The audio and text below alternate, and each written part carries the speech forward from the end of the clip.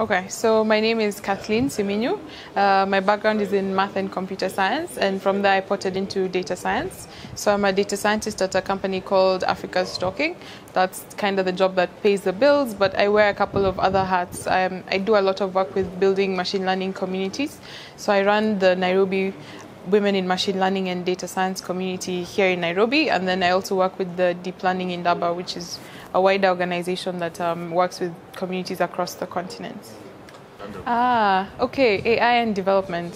I think particularly in Africa, we have a lot of problems. So there's a lot of development to be done, and there are sort of the routes that have been set, like industrialization is how countries come up, but then AI brings a whole other aspect, which is how we've ended up in this age of artificial intelligence. So I think it gives us the opportunity to transform a lot of things and not necessarily follow the path that is set out by how other industries and how, not industries, but how other societies and countries have come up.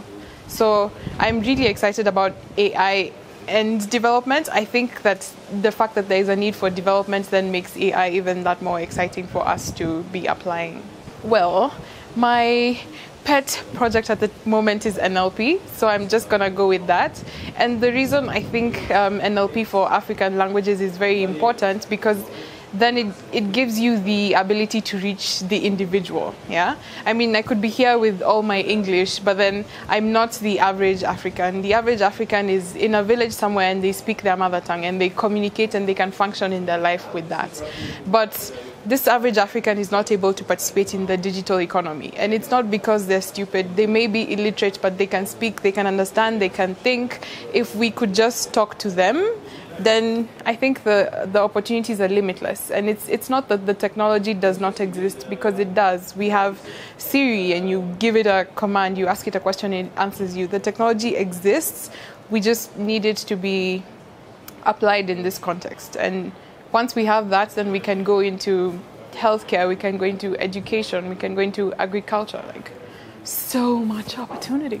But yeah, I think language is like the first thing which we need to crack. So I'd say let's unlock language and then unlock Africa.